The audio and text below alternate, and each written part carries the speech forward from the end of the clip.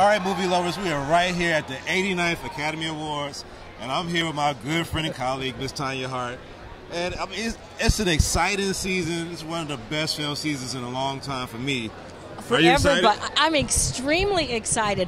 I would really like to see an upset tonight. I would like for Hidden Figures to be the upset. I really would. I don't know if that's going to happen, but that's what I would like.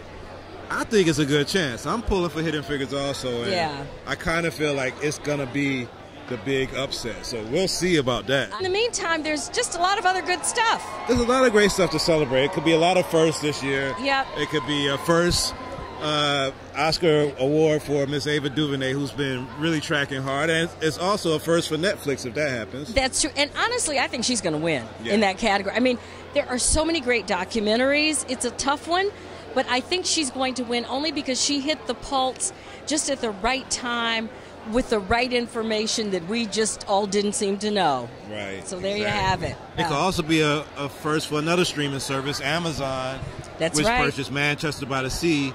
So it's a chance of a big disruption this year with the Netflix and Amazons getting into the mix and finally bringing home some awards. That's true. Very likely. So what about the main actor nominees? I mean, last year was Oscar so white, and this year we have 7 nominees. That's what I said. It's like unbelievable. That's history making. Yeah. I'm excited that Joy McMillan is nominated for an Oscar, first time ever for a woman, an African American woman, for editing. Yeah. That's huge. Yeah, that's big. La La Land, 14 nominations. Okay, let me just tell you, I love that movie. I love the opening scene. That is one of the most diverse opening scenes of any movie that we've seen ever. Yeah. So either way you look at it, it's just a good year. Yeah.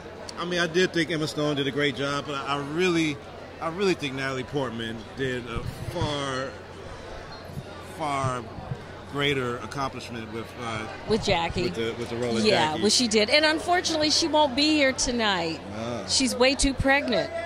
Yeah, they said. And I was wondering, because we just saw her, I don't know, one of those award shows. I thought she was too pregnant to be there. And I was like, ooh, I'll be surprised if she makes it to the Oscars. Maybe she'll take home a golden baby tonight. I know. She won't be here to accept it.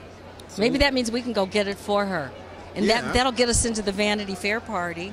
That's what we need to do. That's what we need to do. Let's run up and pull a Kanye West. So that's it for now. We're going to be on the carpet talking to all these great stars. Y'all just keep it locked and stay tuned. We'll be bringing it to you. We'll bring it to you. Okay.